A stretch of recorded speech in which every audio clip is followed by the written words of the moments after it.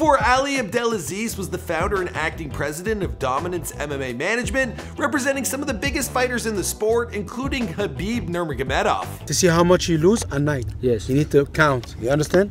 If you don't know how much you lose when you sleep, I always lose 1.5 pounds. Before Ali racked up a strong social media following, including 26,000 on Twitter, as well as 267,000 on Instagram at the time of this recording. Before Ali found himself caught in the center of Conor McGregor and Khabib's war of words, during the promo of the now legendary UFC 229, even getting shade thrown at him by hip-hop's reigning king of trolling, talking about 50 Cent. this is not the Conor show anymore. You know, remember, Conor threw the first punch in this whole thing. With the McGregor versus Khabib fight being one of the most talked about events in UFC history, and its aftermath adding additional publicity, well, every aspect of the showdown has been placed under a microscope. One key person in the mix has been Ali Abdelaziz, Khabib's manager. Now, during a New York City press conference a week before the big fight, well, Conor McGregor got to his usual pre-fight trash talk, and with a microphone clenched in his hand, the Irish fighter expressed not only what he thinks of his upcoming opponent, but also Ali Abdelaziz. Ali Abdelaziz, my terrorist snitch. I know a lot about you as well, you mad rat. I know a lot about you as well. Some see Ali as someone who has a checkered past, who did work for America spying on dangerous terrorists, but others see him as a terrorist snitch, who may have been a double agent. And Conor shined the spotlight on Ali's past, referencing his whereabouts on September 11, 2001. As well as supposed possession of 5 different passports. While these allegations have been documented in the past, the world is now looking a little closer into the backstory of one of MMA's biggest managers. This is a very controversial video. What's going on, guys? It's your boy Michael McCrudden, documenting the life and career of Ali Abdelaziz, here for you, of course, and Before They're Famous. Now, for this profile, we're going to be doing things a little differently due to some of the, well, troublesome speculation in regards to Ali's past, as well as his alleged ties to terrorist organizations. Well, we've picked our info very carefully. Now, we want to be as fair as possible, as this is a developing story, and many sources reporting on his past, they may or may not be accurate. We've done our best to gather as much information as we can, being as there's no distinct timeline and the details, well, they're scattered all over the place. Essentially what I'm saying is, don't shoot the messenger. Whew, that was a long take. Now, we recently did a video on Khabib's Before They Were Fame and his rich life. There will be links to those at the end of this video. How about a Before They Were Famous on Conor's coach, John Kavanagh? Let me know if you want to see that in the comments down below. Finally, let's get into Ali Abdelaziz. Ooh, I'm scared even doing this.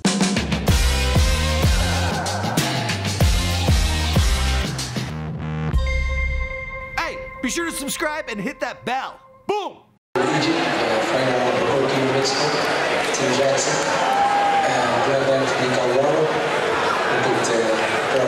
Ali Ibrahim Abdelaziz was reportedly born on December 4th, 1977 in Cairo, Egypt.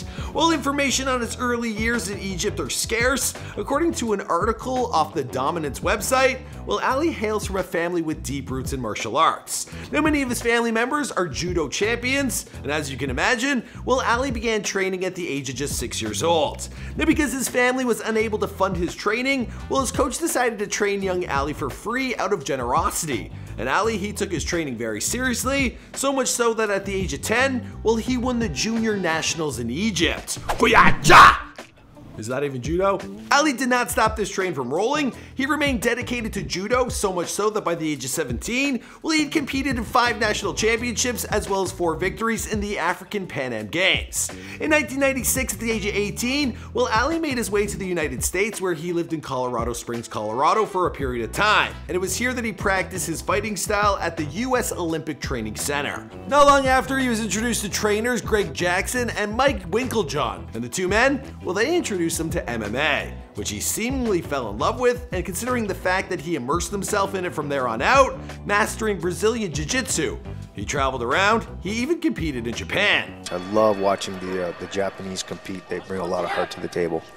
Yeah, we should see it. The grip fighting is, in judo, one of the most important things that's happened. They're going to be looking for a throw right away. His fight records show that he competed in 7 matches during his MMA career, and during his amateur years he won 3 of 4 fights and only 1 of the 3 during his professional years. In 2007, Ali decided to change things up and began representing fighters who wanted to get into the next level of MMA. It's out of this that Dominance MMA Management came to be, an organization based out of New York City currently representing not only Khabib, but Frankie Edgar, Renzo Gracie, and Anthony Rumble Johnson. To flip the script a little bit, while Ali had a prolific career in MMA, a different story is told in the book Enemies Within, inside the NYPD's secret spying unit and Bin Laden's final plot against America. The book, written by Pulitzer Prize-winning journalist Adam Goldman and Matt Apuzzo. Now, this centers around post-9/11 counterterrorism efforts and mentions a 25-year-old MMA fighter named Ali Abdelaziz.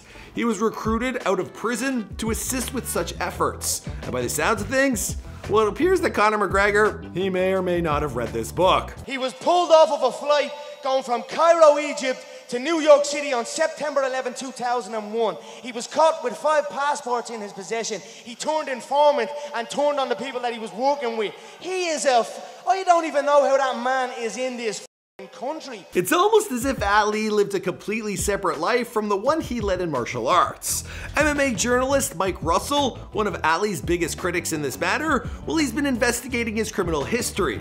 In March of 2018, he took to Twitter stating, "Just got Ali Abdelaziz rap sheet from 2000 to 2004. No way NSAC did an FBI fingerprint check on him. Charges include counterfeiting, forgery, criminal impersonation, checking credit card fraud, assault, felony ×2, aggravated ×1, simple ×2, burglary, auto theft, fraud, and harassment." Mike Russell also claims to have disproved Ali's involvement in the 1996 Olympics, stating that this was a story he simply told in order to move to the United States. It's also been reported that during his training he became involved in the Muslims of America, which is a Virginia-based organization currently listed as a terrorist group by the US State Department. And it suggests that Ali, well, he came in contact with the group doing petty crimes such as the ones he was charged with. Now, while it has been confirmed that Ali was charged with forgery as well as other types of fraud, information on the exact timeline is unclear. According to an excerpt from the book, well, Ali was serving a sentence in a Colorado jail when law enforcement recruited him to supply information on the Muslims of America. The book states that not only did Ali accept their offer to avoid prison, the United States gave him a special green card, which allowed him to enter and leave the United States, listed as Confidential Informant 184. He apparently worked in foreign countries, including Trinidad and Tobago as well as Venezuela. The book went on to detail that in 2008, Ali underwent a polygraph machine test, where he's asked a bunch of questions in regarding his experience with the organization and any information he extracted. He was dismissed as an informant after failing this test, and this resulted in a botched attempt to deport him back to Egypt. You should never take information from an informant. You should keep distance from the informant at all times. Now, Ali seemingly moved on from this stage in his life and turned back to mixed martial arts as well as having a family of 4. Now, during Conor's rant, he mentioned someone named Noah, which left many curious as to who he was talking about. Well, Mike Russell, he took to Twitter to say, "FYI, Noah is the son of Ali, abandoned in Colorado when he started as an informant for the NYPD, and who he is $50,000 behind in child support for. Conor McGregor does his homework when preparing for war." Before the press conference where McGregor spilled these alleged details, well, Ali was asked by reporters if he was anticipating this very thing. According to an article in the Washington Post, well, Ali responded, "I don't care, he can tell me anything, I don't give an F. It doesn't offend me one effing bit, because at the end of the day, he's not fighting me, he's fighting Khabib." This other guy make a lot of money, Khabib have a lot of money, and now he's talking about rematch and stuff like that. Did he use purse? That's what we want to know too. He's gonna be fine. After the conference, Ali took to Twitter and simply posted a tweet displaying laughing emojis. The drama continued to unfold after the chaotic match, with insults practically being hurled. Upon hearing Conor's request for a rematch, well, Ali had some strong words for both he and his coach Kavanaugh. He's talking about a rematch, but he quit. He's a bitch. I said before that he is a prostitute, and I still think that he is a prostitute. I haven't changed my mind, he's a bitch. But it's business. Whatever gets Khabib money, I will do. Whatever Khabib wants, I will do. I'll do what in my ability to get it done. Kavanaugh is garbage. I don't give a fuck about him. If I'm inside an arena under regulations, I'm gonna respect the rules. But outside the arena, there are no rules for me. But if you think you're gonna talk crazy and make fun of my religion, I'ma catch you outside. A lot of things were said about me that were not right. Did he just say what I think he said? Catch me outside, how about that? As for the rest of the story, Well, I guess we'll have to wait and see as this story continues to unfold. But for now, well, that's all we got because this is Before They're Famous. My name's Michael McCrudden and we do videos on all sorts of celebrities here on this channel. Obviously, Khabib was a big hit for us, but you guys gotta let us know who's next in the comments down below. I'm thinking John Kavanagh. You know, good old Irish guy. He's Irish, right? He's gotta be. Yeah, of course. All right, I'll see you guys in the next video. Be sure to check out our other videos here that are suggested. Subscribe to this channel if you haven't already, and I'll see you guys in the next one. Boom! Khabib said Ali would choke you out. What do you think about that? Lovely. Get their fight promo started. A snitch versus an Irish proper animal. So let's go.